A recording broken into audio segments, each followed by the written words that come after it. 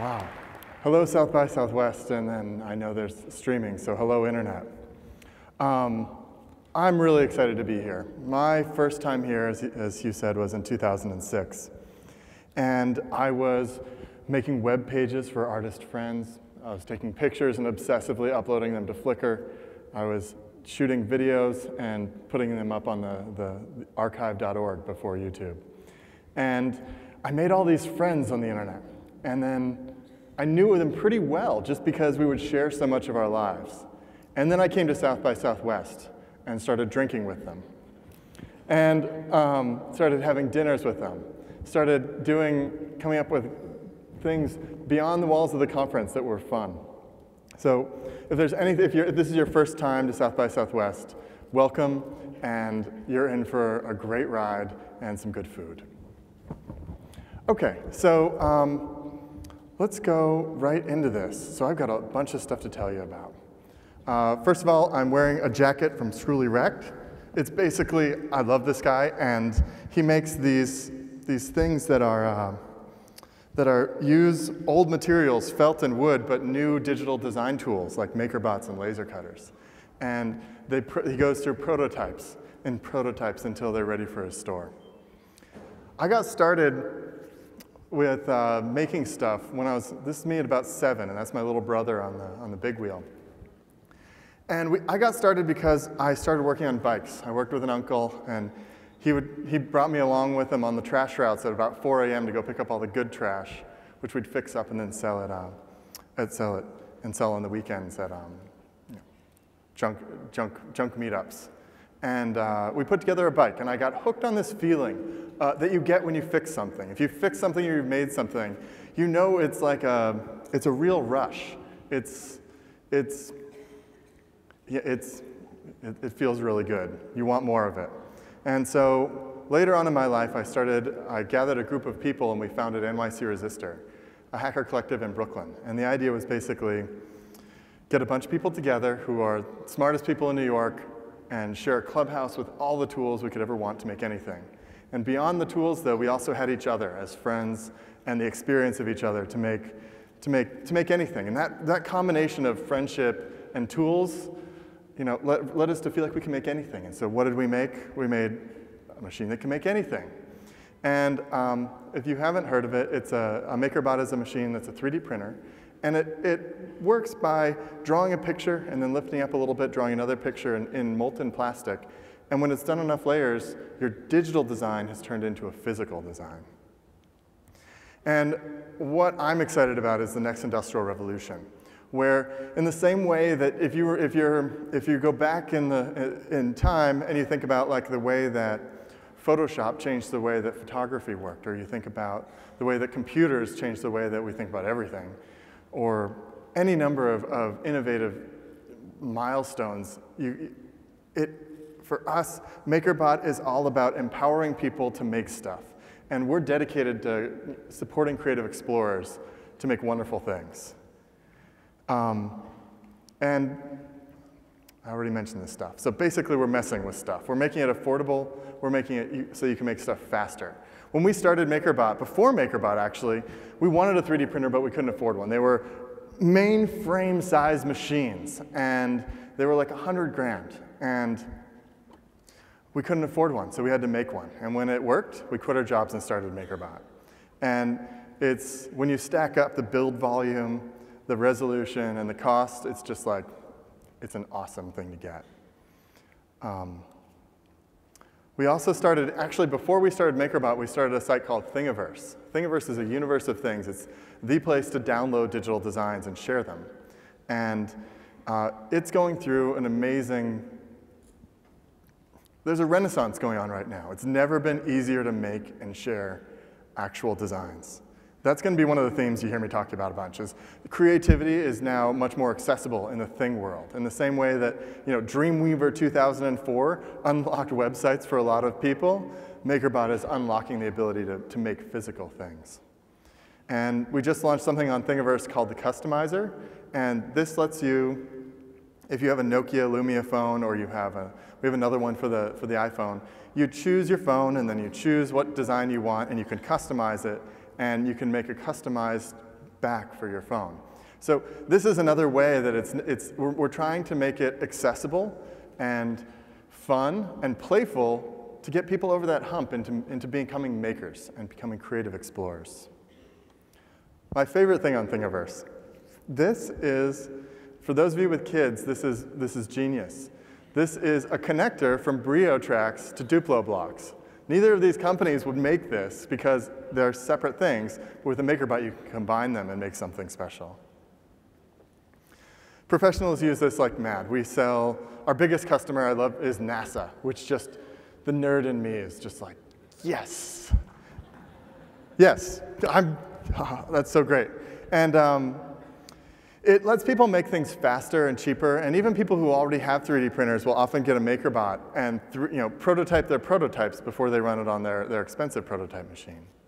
And this slide is actually about a week old. Since about a week ago now, there's 7 of the top 10 architecture firms in the US use Makerbots. We've got a product that's launching today. The Level Up is, you'll see this around town, super cool. They prototyped this and saved tons of money making it on their Makerbot instead of outsourcing that process. JPL, I mentioned. For the Curiosity rover, they had a piece on the Curiosity rover that they had to get prototyped. It cost them $5,000 to send it out. When they had to make another one, they bought a Makerbot. Ford uses them, and they create. It's neat. When you have them, it's sort of like, we grow up all as consumers, and when we want something, we think about what the choices we have to make. Which one am I going to buy? Which one is the best one? And you have to choose between things that where somebody has justified making it. So they've probably had to make like 10,000 or 100,000 of them, and then you have to pick between like which thing made in the hundreds of thousands do you pick. When you have a Makerbot, you just get to make the thing you want.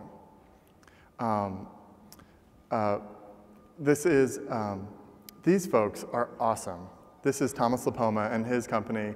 They make sleep apnea devices for babies so that you can check whether or not your baby is breathing on your cell phone. The RoboHand project. This is a project being led by 2 guys. One of them is in Seattle and the other one is in South Africa. And they collaborate using their Makerbot like a 3D fax machine. And there's a boy in South Africa who was born without a hand. And he has a little bit of a wrist, but his fingers just didn't make it. And these 2 guys are making him prosthetic hands. And this is kind of a big deal because kids usually don't get prosthetics because it can cost up to $10,000 just for a finger, and they're growing. So you'd have to buy one next month, or if you've ever had to buy shoes for kids, you know how this goes.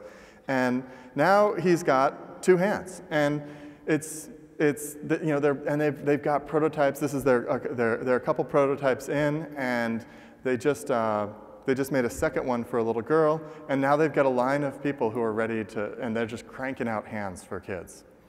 Yeah, that's cool. The Square Helper is another thing that's a Makerbot entrepreneur project. This guy, Chris, has a band, and he's the merchandising guy. And so he uses Square to sell T-shirts and CDs and all sorts of stuff. And he found that it would twist around a little bit. So he made the Square Helper. And he had to make a choice. He did the research and found out to make it the old-fashioned way where you get tooling, 2 big pieces of metal, and they come together and plastic gets injected into them and they go. It would cost $6,000 to make those 2 big pieces of metal, and then about 25 cents a pop to make the little thing. Well, instead, he bought a Makerbot and cranks them out on his Makerbot 20 hours a day. And when he maxes out that, he'll just get another Makerbot. And when Apple comes out with a new iPod or a new iPhone or a new iPad, he can just change the digital design in a minute and be back in business instead of taking 3 months and a lot of money. Oh, I love talking about people who do cool stuff. Casey Hallgren is super, super awesome. She's a set designer in New York City, and her sets are on Broadway. And she used to have to make things with glue and cardboard and an X-Acto knife. And now she does her designs digitally, and she's not cutting her fingers anymore. She runs her Makerbots overnight, and comes in and gets to talk to the director about what choices they're going to make about the set. And they're beautiful. And she does this for her job, but then she makes all these designs, so she started a second gig with a website called PrettySmallThings.com selling dollhouse furniture. Cosmo, artist out of LA, and he likes going and using Autodesk 123D Catch to capture artistic sculptures. And this is a really old horse from the British Museum. And he scanned it and then made a life-size copy. With the Makerbot, you can really only make things that are about shoebox size, but he used 29 shoebox-size parts to make this life-size horse head. So that kind of gets you the idea that if you want to do something, like, don't be held back by limitations. You can always find a way around it.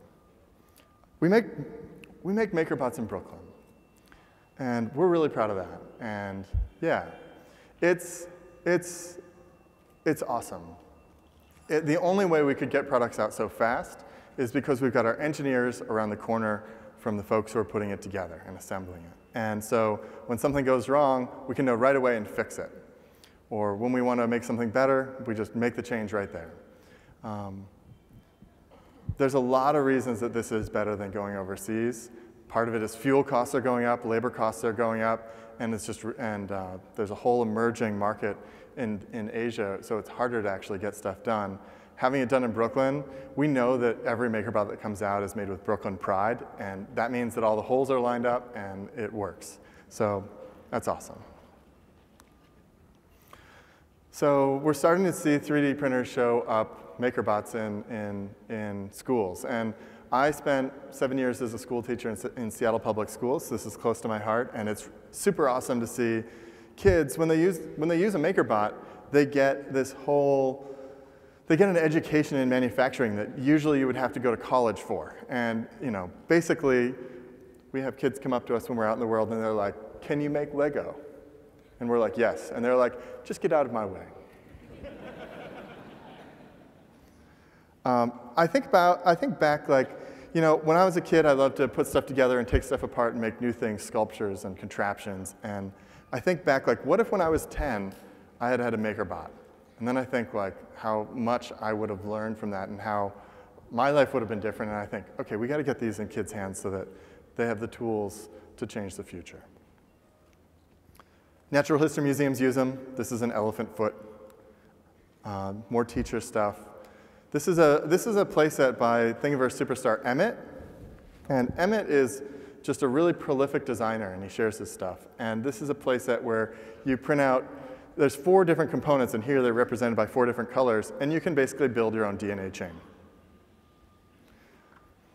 This is a girl that's happy because she is 41.5 inches tall, and they just got back from an amusement park.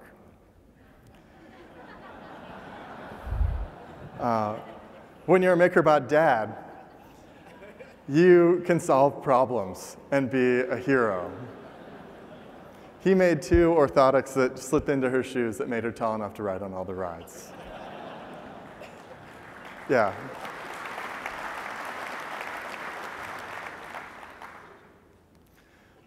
The new hobbyist made this. He has an espresso maker, and it broke. And there's no parts for it. You can't buy parts for these things. All he could do is throw it away and buy another one. But instead, he used his Makerbot to make it so it worked again and restored balance to the caffeinated world. M. Messiter is a musician who uses this type of piano that plucks. I think it's called a harpsichord. He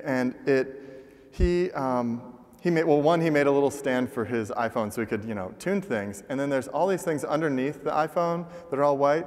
Those would have been ultra expensive to have made by somebody else and installed. And he just made them on his Makerbot, cranked them out, and he's back making music. Some people just get them to play with their kids, and it's such a fun process. It's kind of a kitten watching a goldfish bowl kind of experience seeing a Makerbot. And yeah, so going back in time, in 2009, I showed up. We actually started the company in January of 2009. And we basically didn't sleep. We literally drank just tons of caffeine, energy drinks, and literally a box of ramen. Like, don't do that. And at about 8 a.m., our prototype worked, and I jumped on a flight at 10 a.m. to come to South by Southwest. And I basically went to bars and put the Makerbot on the bar and started printing shot glasses, which turned out to be pretty popular. They were pretty rough. This was an early prototype, but the idea was it worked, and we were ready to go. And this is like thimble-sized, by the way. This is like just the beginning. And took it around. Oh, you know what? Let me just fix this here. There we go. Oh, missing the top of that picture. Drat. That's a musician that I really like. Okay. Let's try that. Okay. I basically took it and opened for shows with the Makerbot back in the day and made little dodecahedrons and little teeny tiny shot glasses. And it was one of those things where we came here with a prototype knowing that it worked. We went home. We iterated a couple more times in the next like 2 or 3 weeks till we were happy with it. And then we put together 20 kits. And we thought, OK, this is going to be great. We're going to have 20 of these things. We're going to sell 10 this month, and we'll put 10 on the shelf. And in 2 months, that'll give us enough time to make another 20, and this will be fun. And then we sold out instantly, sort of like Kickstarter style of like things going, and then all of a sudden you're wonderfully screwed. It was really fun, and it was one of those things where being here and showing the people here, we basically figured out like if the internet likes this, we're going to be okay, and that's where we were. And this idea of, and this is kind of the Makerbot way of, we encourage iteration. We make the material, which is made from corn, so it's a natural bioplastic. We make it affordable so people can make stuff, and then when they want to make another one, they don't have to stress out about how much it costs. Or if somebody wants one, you can just give it to them, and then you can just make more because you have the machine. We're here today, and I get to do it all again. We've got a new thing that's under this thing, and we get to ramp it up. We were bringing it here to show you first, to see if South by Southwest and the greater internet likes it. And well, here we go. It's the Makerbot digitizer. And keep in mind that this is a prototype. Can I have like a drum roll? Oh, great. Dun, dun, dun, dun, dun, dun, dun, dun. Yeah. So this is the Makerbot digitizer. And on it is a garden gnome. And the way this works is, mostly when people design things, they have to use CAD, computer-aided design. And this can be really hard. And we're actually doing a lot of things to make it easier. But one of the things that you can do is you'll be able to get this, you'll be able to order this in fall. And it will not look like this because this is a prototype. But what you do is you take something that you want to copy, and you put it on here. And you can make things about 8 inches in diameter, a column up to about 8 inches tall. And there's, I'll turn it on. There's 2 lasers, and a webcam and a bunch of electronics that basically what's happening here is the lasers are shining here, and the webcam is seeing where the line is. And wherever the line is, it creates points, and then it wraps it all up into a 3D model. So to kind of show you what it looks like, got a little video to show you what it looks like on the computer. There it is. It's turning around.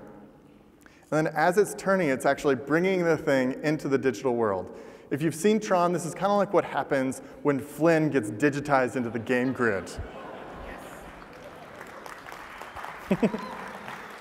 And then it makes it into a 3D model. So then you can make as many copies as you need. You can fill the world with garden gnomes if you want, because you've got the power of replication. In many ways, this goes hand in hand with a Makerbot replicator too. You can scan and create the designs really simply with this, and then you can make as many as you want on a replicator. This is kind of like the washer-dryer combo of replication. Couple things about it.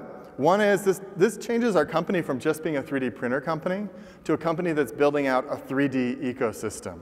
So that, and we really want to find more ways that folks can jump in and take that first step into being creative and get hooked and feel that rush. And so we've been working on this for a while. In theory, we probably could have waited until it was done and launched it that way. But we couldn't wait. We wanted to show you this and launch it here. And I'm excited. You're going to be able to get it this fall. Yeah.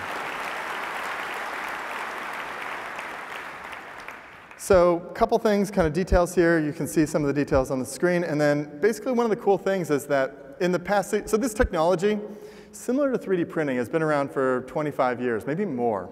But it's been hard. Usually it involves like, in the past it's involved lasers and cameras. And then it usually involves lots of post-processing, like 4 or 5 hours or a lot of time going and cleaning everything up. If there's a piece of dust here, it'll find that little piece of dust and it'll register it as part of the thing, which messes things up. So I'm really excited about this. And I'm really excited about this. So I mentioned the Tron thing. And I guess what I'm curious about is, so we've just got a garden gnome here. We chose this because it's the right size, it's playful. And I'm just curious if you had one of these, what you would digitize, what you would, I think about, when I was younger, I had a collection of, every plastic dinosaur ever made. And I gave those away when I grew up, but I wish I could go back and have all those as 3D models so I could share them with my daughter. I think that just think about things, if you put your Makerbot goggles on and you think about, okay, if it's smaller than this, I can replicate it. And then you start going out into the world and you're like, okay, this, I can replicate this. I don't know why you would, but you could. And the whole idea here is that it's easy, it's friendly, and it's another pathway into the 3D world where you can make things and it's not hard. So I just have to I'd love to get a round of applause for my team that sweated really hard to get this here today.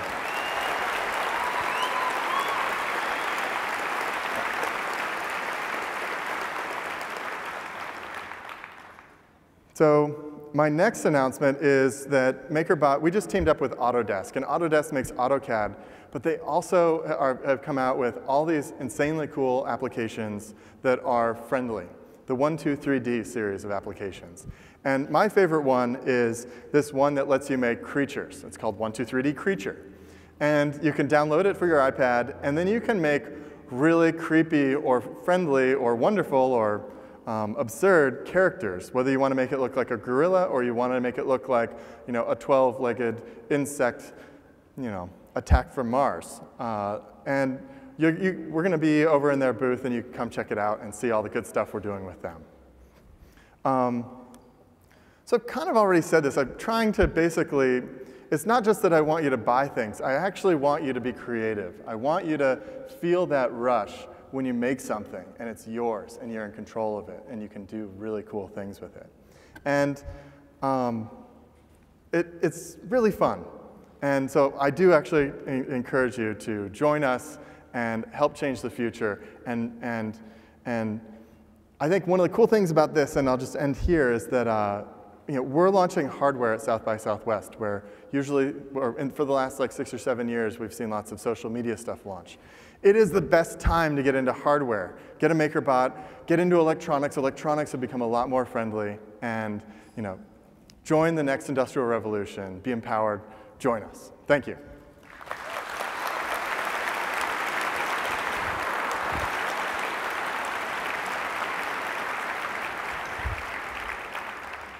So now we're going to take questions, and we've got questions from the Twitterverse. And if you tweet out something with Ask Pettis, we'll see it, I believe.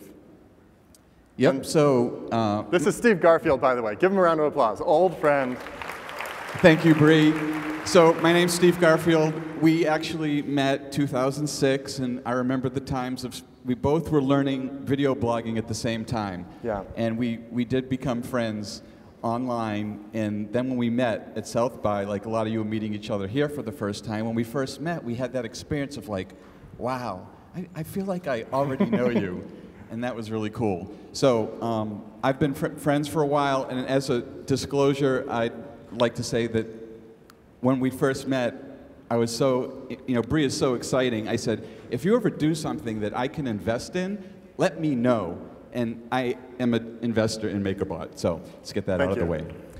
So we asked people to tweet to ask a question. So anybody can ask a question, so it's not having to run up to the microphone. I think that's a pretty cool thing they're trying this year. Yeah. So the first question is, how much is a Makerbot? It's $2,200. So that machine is optimized to use PLA, which is really where you want to start. That machine is awesome, very high resolution, 410 cubic inch build volume, and it comes in any color as long as you like black. The Makerbot, any color as long as it's black, and for the ingredients or the plastic is black. Is it black color? You can get black. We have like 30 different colors, and so you can make things. And we even, we're kind of playful. So we're like, what if we got some stuff that would make it glow under a black light? And we're like, well, let's try it, and it works. So we've got all sorts of colors and glow in the dark, and cool. We just try things out. Bring up the next question. And let's see, let's roll the dice back there. And the next question is from Whitney Drake, and it's, where do you think 3D printing will have the biggest impact? It makes a huge impact on companies that do design, NASA and architecture firms. But I think the story I told of the two guys who are making prosthetics for kids, that doesn't get much better. So I think in the world of forces of good, like using a maker, like where do you think it'll have the biggest impact? I guess my answer is, as a force of goodness in the world. And in that example, the architects and NASA are using it for prototypes, but in that example, they're using it for the actual end product. Yeah, that's really cool. Bring up the next question. Go ahead. When they're done, when they make it, when the kid grows, they can just scale up the model and reprint it. That's awesome. Next question.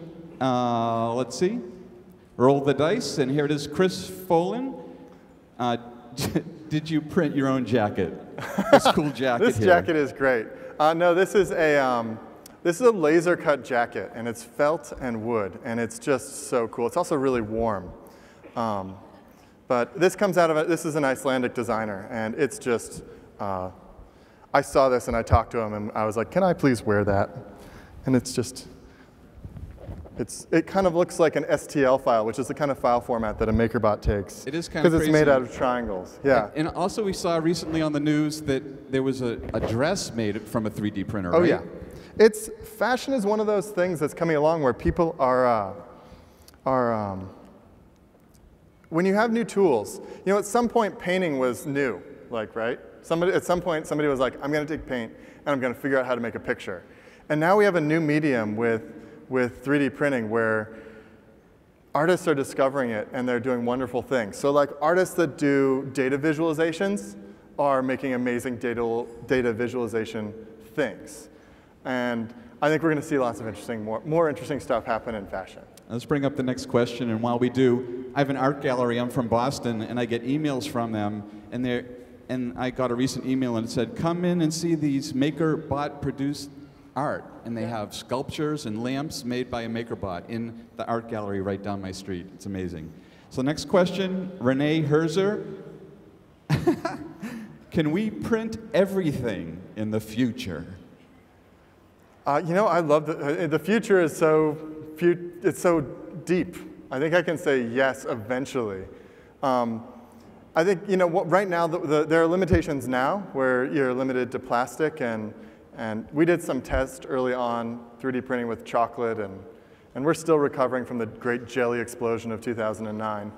But there's all sorts of possibilities for silicone, and material science is something we're working on, so we can start exploring the frontier of what you can make. I've seen in the news 3D printing of meat or food, right. and a guy is 3D printing a three-wheeled car. So I think if it's a physical object, bring it on. There's 3D printing of a house, right, with a huge 3D printer? Yeah. I mean, my personal goal is to get a Makerbot on the moon, to build the moon base so I can vacation there. Nice. Let's bring up the next question.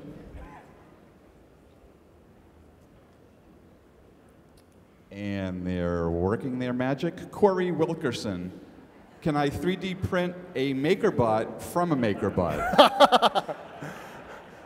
Yes, you can. In fact, there's a whole project dedicated to that called the RepRap project. Super cool project focused on self-replication. And we had a day, maybe 2 years ago, where somebody used a Makerbot to make most of the pieces of another Makerbot. And we knew that it had been possible, but that somebody actually did it in the community and not us was just super cool. That's awesome. Let's bring up the next.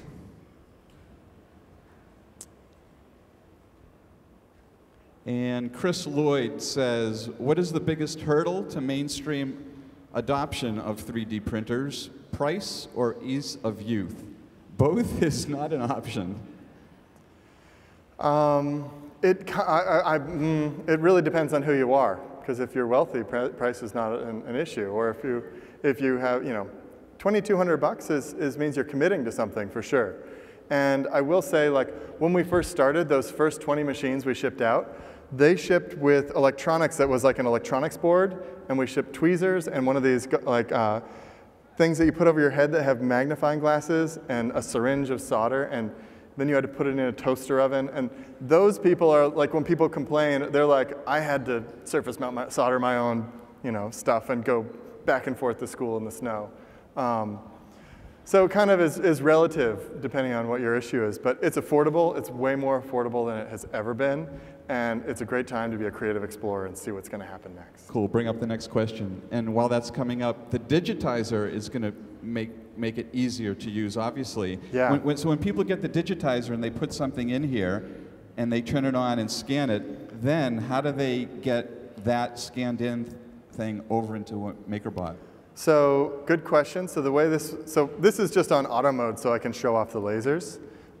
This turns around in less than 3 minutes. It makes the scan, and then there's a USB thing here that connects to your computer, so you can literally, it'll just send it over the USB. And there's host software that poops it out. Right. So you take the USB, take it out, stick it into the Makerbot, and then how do you print?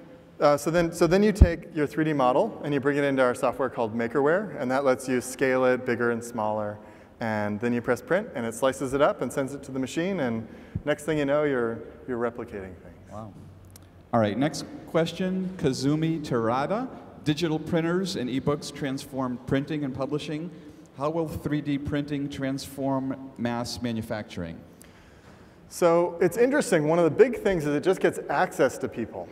Most people don't think like, oh, I want to make this thing. When they think I want to make this thing, they might think like, well, I'm not a tycoon. I don't have my own factory. I can't do it. But when you have a Makerbot, you just route right around that feeling, and you just jump in and you do it. And a lot of people, one of my favorite things is when people get them and they're like, I don't know what I'm going to do, but I'm going to get one and see what happens. Because they're not afraid to do really wacky and wonderful and absurd things. And the wacky and wonderful and absurd is really close to innovation, being able to push the limits of what's possible. So I think the biggest thing is that just more people are going to get access to the manufacturing process. So actually, it reminds me of the question I asked about bringing the design from here with the USB, taking it out and sticking it in the Makerbot. Yeah. If people did not have the digitizer and they had a Makerbot, they can go online to the, what do you call it? Thingiverse. Thingiverse, yeah. and there's a design that people have made, and is that free for them to pull down the design and make it? So there's like 40,000 things today that you can make that are on Thingiverse that are all free. And you can, if you digitize something, you could share it there and make it 40,001. And so even if you don't have a digitizer and you want to get a Makerbot, but you don't know CAD, jump in. You'll be making things, you'll get inspired, and next thing you know, you'll be a digital designer. Wow, very cool. Next question is Mike Olson. From a small donated booth at CES to opening remarks at South by Southwest, any advice for young entrepreneurs? I think one of the tricks you have to go through as an entrepreneur is you have to believe that it's possible. And so one of the reasons Makerbot worked is because we didn't know how hard it was going to be. So I think in some ways, the best advice I would have for an entrepreneur is to just get started. And throw yourself into it, because if you have an idea and you throw yourself into it and it doesn't work, all that energy you put in is still momentum that you bring to your next project. And that momentum, if you do that, you're just eventually going to succeed. And that's sort of that's the Makerbot way. You try again, and until you're happy with the outcome. From those initial the first Makerbots that you made, and then you started selling them really fast, when did you say, okay, this is going to be a company, and then when did it turn into getting investment and becoming, a company in Brooklyn with manufacturing? Like, how did that progression happen?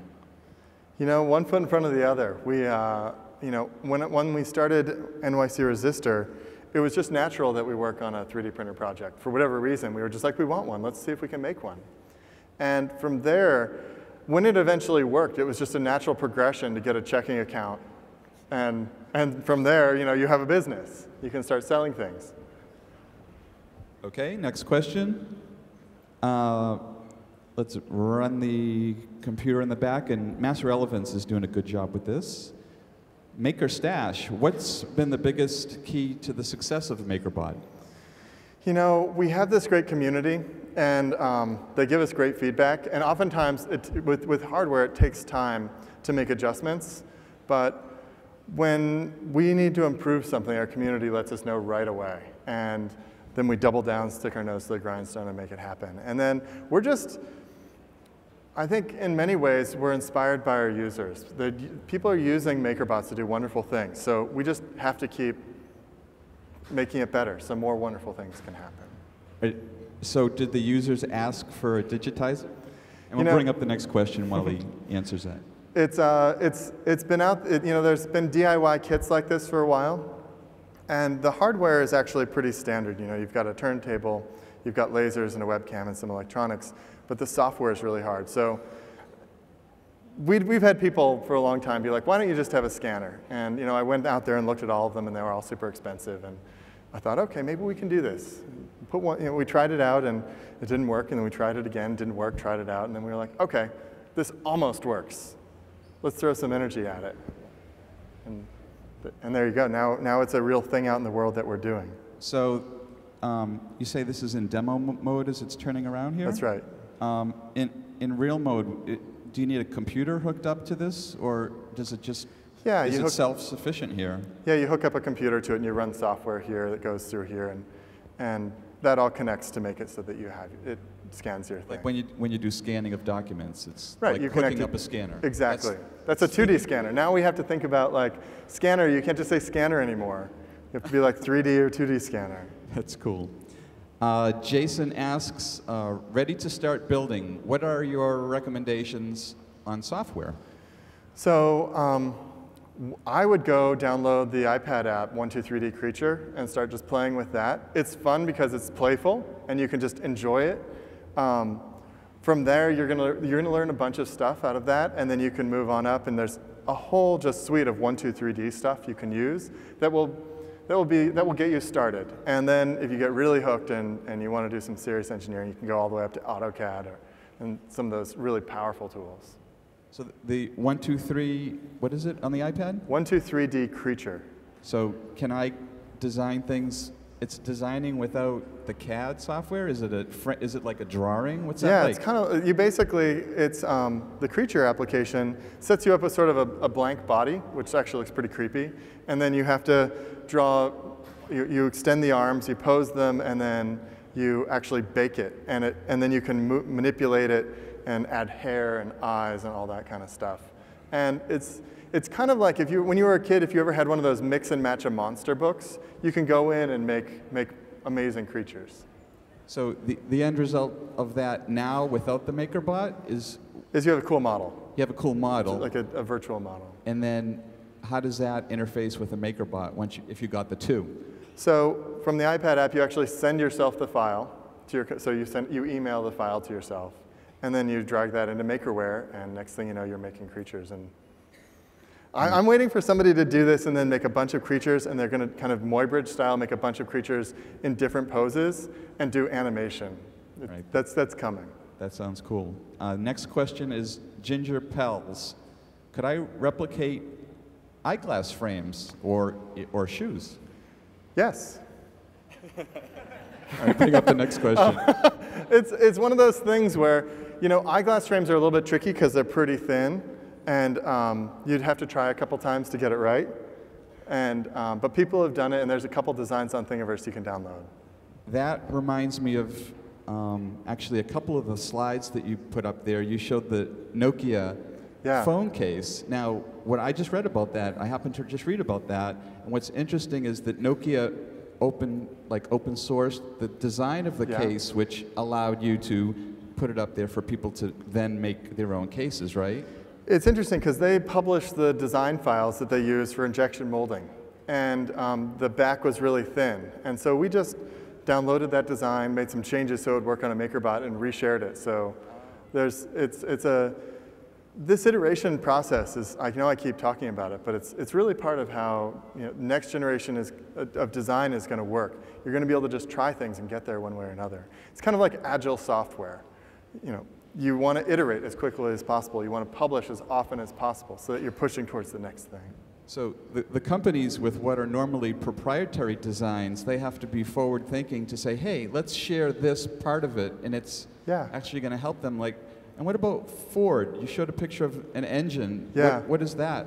So Ford is one of these companies is a really innovative company, and they uploaded a couple car models that are like models that you can print out as like toys, and then they took the design file of an engine block, a V6, and uploaded that. And one of the cool things about that is engine blocks are not something you can, if you're a gearhead, you can take things apart and you can see how it all works.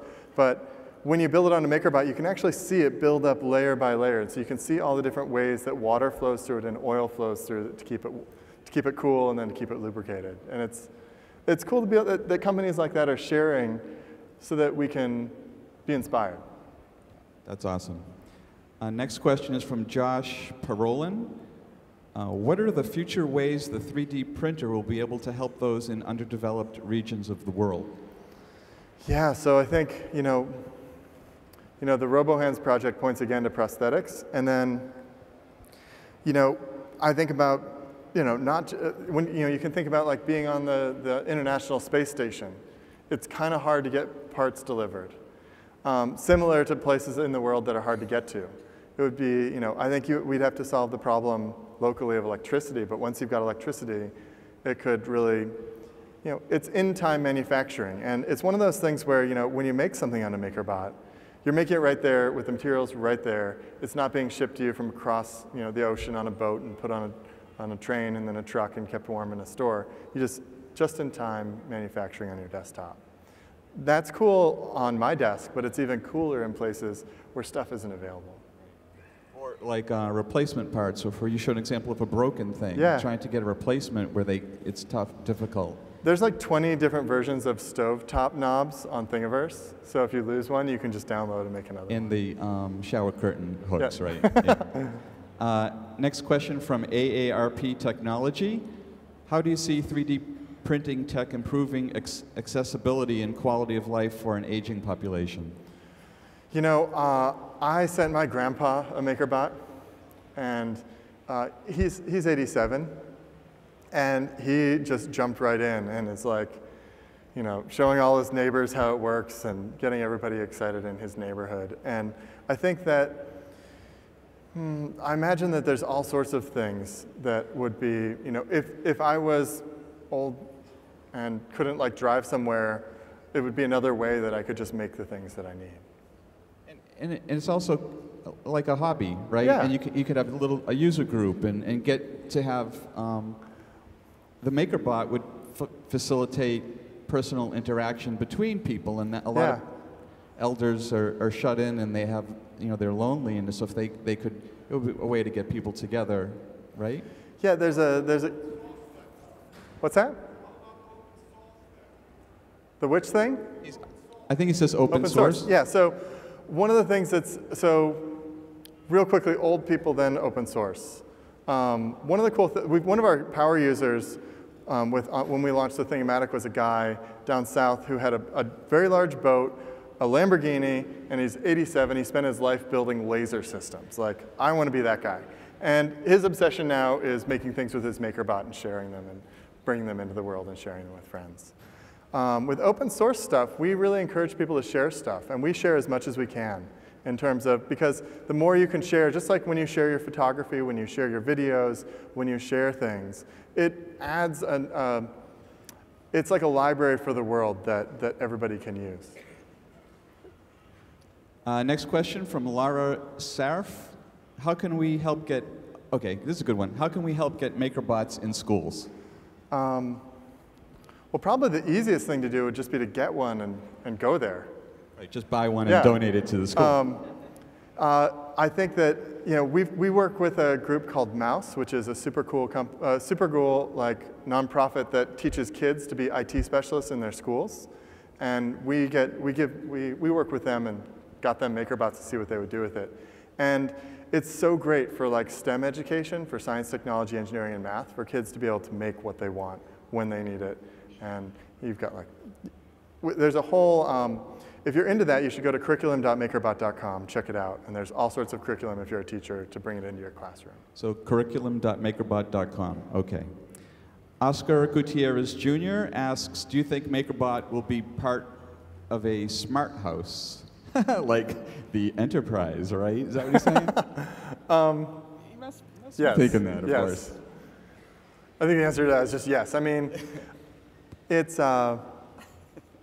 I'm looking forward to like voice recognition where we can be like, old school tea Earl Grey hot. We can make the cup, we can't make the tea yet, but we'll get there.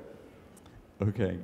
Katie Bennett, when are we going to start seeing Makerbots at local copy stores, FedEx, Kinko's, to provide more access to all? I think that's a great idea. Next question. Glenn Smody, are all the materials stiff or are there softer materials? Right now they're all stiff, but material science is a frustrating thing. We've tried lots of different materials, and you try it takes a lot of time, and then you're like, nope, doesn't work. So you'll see more materials come out as we find them and can bring them to people. We want to do that. You said you experimented with chocolate? So that was problematic? What happened? So our first machine was called the Cupcake because it could make cupcake-sized things. And we thought, well, since it's called the Cupcake, we should probably be able to ice cupcakes with the machine. Just seemed natural at the time. And so we put together an extruder that had a syringe.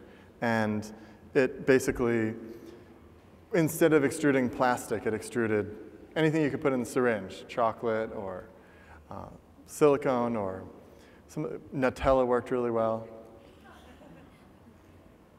And then it... Yeah. So then you eat could it. do it. Eat your mistakes. So put the rest on a cake. There was no market for that. I'm sure there is a small market for that, like cupcake shops.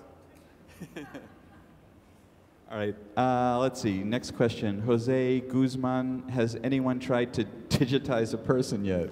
So we've got a retail store in the city in Manhattan, and you can come on in, and we'll scan you. And then you can choose, we'll make you a copy of yourself, small, medium, or large, and send it off to you. Yeah, so that's actually really fun. I brought my daughter in and scanned her, and that was my gift to the grandparents. So I know you have a store, so for people who are watching, where is that? It's on Mulberry Street, just north of Houston in NoHo. Okay. Pernille Tranberg asks, let us hear your thoughts on copyright. What do you tell Lego? So I'm a huge Lego maniac. So we don't want to mess with Lego if we can. We want to be friends with them. And I think when you make a Lego brick, you're looking at like 10 or 15 minutes per brick to make it. Maybe a little less, maybe 7 minutes. I haven't made one recently.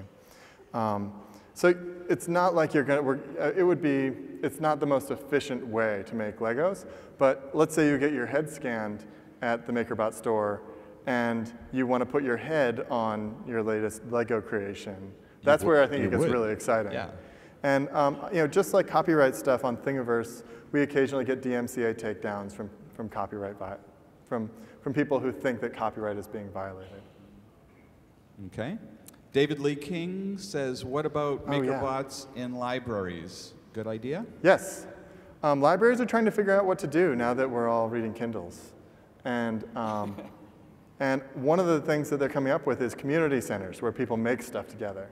So there's a bunch of library initiatives where they're getting funding to go and put laser cutters and Makerbots in libraries. And you can come in and basically rent time on them. There's also, I should also give a shout out to Tech Shop. There's an awesome tech shop in Austin. And they've got Makerbots. They've got, among tons of other tools, and it's a great place to go and get access. That reminds me of the project you had in museums where art was scanned. So there's a, how did Makerbots and museums work together? That was fun because we went to there's a program called 123D Catch, another 123D program, where you can scan things by taking photos. And we went to a museum and scanned all sorts of great works of art, and went with a bunch of artists, and then we promptly mashed them up and put different arts on different heads, and had a lot of fun with that. Cool. You can make a mini museum with your Makerbot. Next question, Emily Rimland. Could 3D printing have a role in solving the issue of outsourcing US jobs overseas? Well, Makerbot is an example of that. Yeah, I mean, we make these things and we assemble them in Brooklyn, and we get as many things as we can kind of locally. And it's really great. I mean, manufacturing is not something, you know, when I was a kid, I had metal shop and wood shop, and kind of part of the idea was, you know, when you could grow up, you might work in a factory making things. And that went away with wood shops and metal shops. And now with Makerbots, you can see, you can see that there's a new avenue for people to be creative and enter the world of manufacturing. So we're seeing startups use Makerbots to jump in and do things. Next question, Michael Senkow. Oh, are you hiring? This is a great final question. Yes, we've got 50 jobs open right now. So, and I believe it's March 14th or 15th, we're having a job fair. Come see us. We are growing leaps and bounds, and we're looking for smart people to work with. That's great. Okay, Bre Pettis, thank you very much. Awesome. Thanks, Steve. Right on. Cool.